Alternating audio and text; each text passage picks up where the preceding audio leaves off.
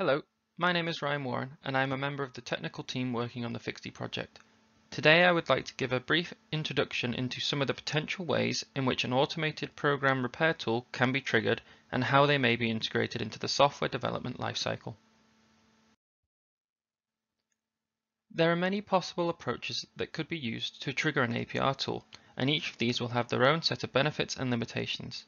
The triggers that I would like to focus on today are standalone tools, IDE plugins, continuous integration pipelines, version control system hooks, and issue tracking systems. A standalone tool or service could comprise of an application that is either accessed by a developer locally on their machine or via a web service interface. In this scenario, the tools would be triggered at the discretion of the developer. A tool that adopts this strategy could be beneficial for developers that have little hands-on experience with APR and want to trial and evaluate the benefits of these tools before fully adopting APR into their development lifecycle. It could also be a preferred alternative to developers who wish to periodically check whether their code base contains any issues, for example, in personal or passion projects. However, a drawback to this style is the requirement for developers to actively remember to engage with the tool manually. This could lead to potential issues remaining undetected for long periods of time, which could be detrimental to the effectiveness of the APR tool as a whole, which it could have otherwise provided. As many development teams make use of some continuous integration system, such as TeamCity or Jenkins, this tooling option may be their desired preference. In this setting, the tool could be situated after the testing phase, triggering when any, or a specified subset of unit tests that were deemed critical to pass, fail. Further, an intelligently designed tool will then be able to focus its attention to any suspicious code that was introduced in the latest commits that was also involved in these failing tests. One clear limitation to this approach arises when the coverage provided by the test suite is insufficient. However, this can largely be mitigated by enabling developers to either forcibly include the APR tool as a separate phase in the CI pipeline that will run irrespective of unit test failures, or as a separate scheduled phase that is included in specific builds, such as overnight builds, which can afford the additional time that running these APR tools introduces. APR tools that are designed as IDE plugins can be separated into two main categories: those which require some manual developer interaction and those which continually run as background tasks. A manual plugin requires the developer to actively initiate the tool, whether by interacting with the tool window provided by the plugin or as a goal embedded in their local build process, much like toggling test inclusion in builds. A drawback to manual plugins is the reliance on developer initiation, which, if a large volume of change has occurred between triggers, could drastically increase the time the tool takes to execute. A background plugin would actively check for issues in real time and can be optimized such that it only concerns itself with changes the developer has introduced. One limitation to background tasks could be the additional resource consumed by allowing the tool to be run continuously, which could be problematic if hardware limitations exist. However, this again can be largely mitigated by allowing developers to configure the tool to only trigger once certain criteria have been met, for example, after the file has been saved, after n lines of code have been added, modified, or deleted, or as a scheduled task that executes after a predetermined delay. Many version control systems provide hook-like functionality to execute some arbitrary task and can be either local or server-side.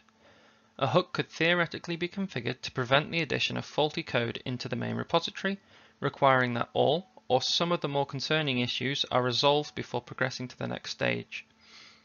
By using local hooks, the tool would need to be installed locally on every developer system and would trigger upon specific actions such as commit or push. The tool will then only need to check the changes that were introduced by the developer. A limitation to this approach could arise when developers don't regularly commit their changes. For example, in the situation where a developer commits their work at the end of the day, the tool may take some time to report whether their code contains any potential faults. If the tool is configured in such a way that it prevented faulty code from being committed or pushed, then the developer may be required to resolve these issues before they leave.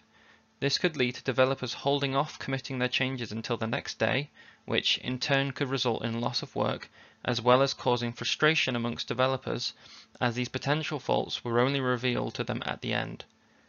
By using server-side hooks, the tool only needs to exist on the machine hosting the central copy of the repository.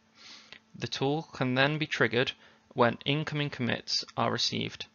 A drawback to this design is that it allows for potential faulty code to be sent to the central repository, as well as introducing additional workload for the central repository, which could create a bottleneck.